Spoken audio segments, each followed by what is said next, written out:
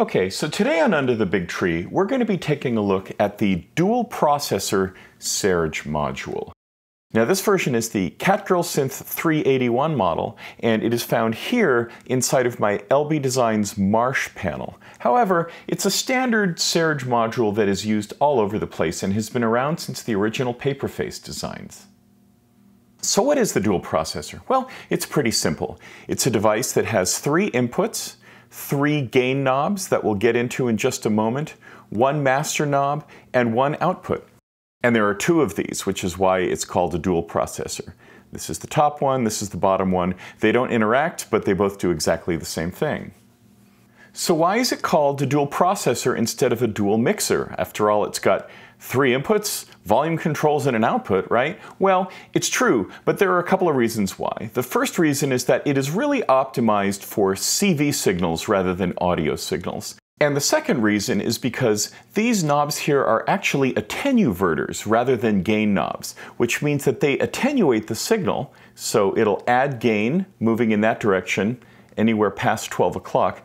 But as soon as you get to 12 o'clock and start moving the other direction, then what it's doing is it is adding gain to the inverted version of that signal. So it is changing the polarity of the signal. And we will see exactly what that does in just a moment. But you can hear attenuverters all over Eurorack, all over Serge systems, etc. Okay, so let's start by seeing how it works as an audio mixer, okay? So I have a single signal here, which is just an oscillator here on the Serge being driven by the 8-stage sequencer, and it is a pattern made by an absolute electronic music legend. See if you recognize it.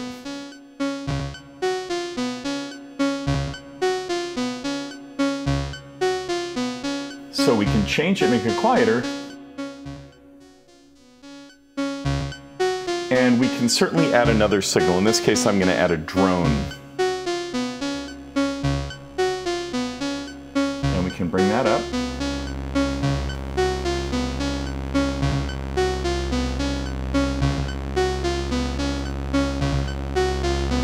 There we go.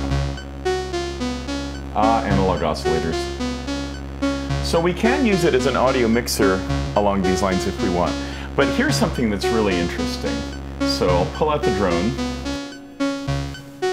and I'm going to take another copy of the same signal, of the same sequenced melody from Cars, and I'm going to put it in. So this is just a copy of the same signal.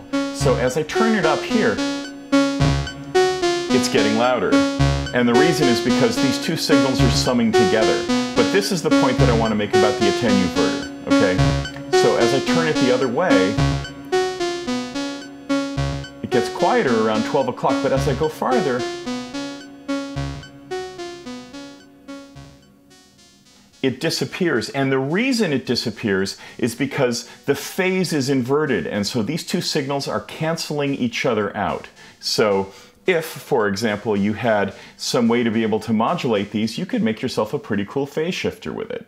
Okay, so now let's talk about what the dual processor is really good at, which is adding or subtracting control voltages together to create something different or unexpected. So I'm using pitch here because it's the easiest way to demonstrate what this does, but of course you can use these CVs to modulate any parameter that you can think of. So let's bring in our little Gary Newman riff here. All right. Tuning isn't great, but you know, we do the best we can with modular synths. So in any case, all we have right now is the control voltage from the sequencer going into the in, and then the out is going out to the pitch input of the oscillator. So there's nothing coming into these either 2 yet. This up here is the master offset. So this adds an offset or subtracts an offset from the control voltage of everything that's coming in here. So we can transpose things up or down very easily by changing this knob.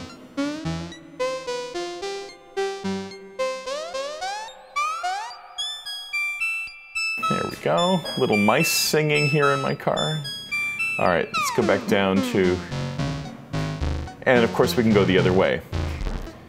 And in this case, we're subtracting this voltage from the control voltage to the point where it gets so low that you can't even hear it.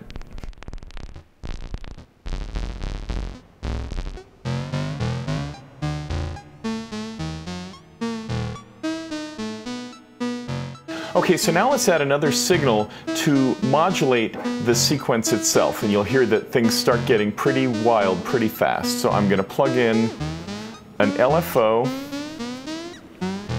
with a sawtooth wave, and we can start modulating the modulation.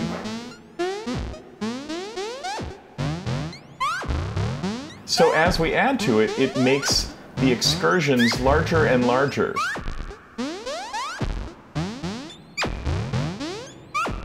Let's see what happens if we get that really high.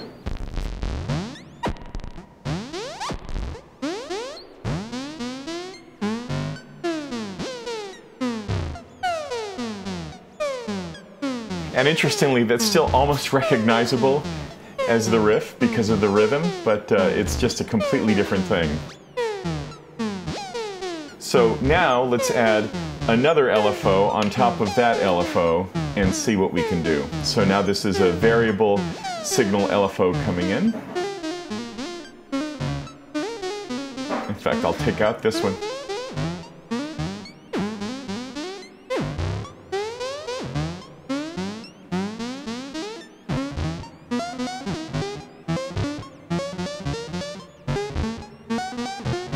And when we add all of them together,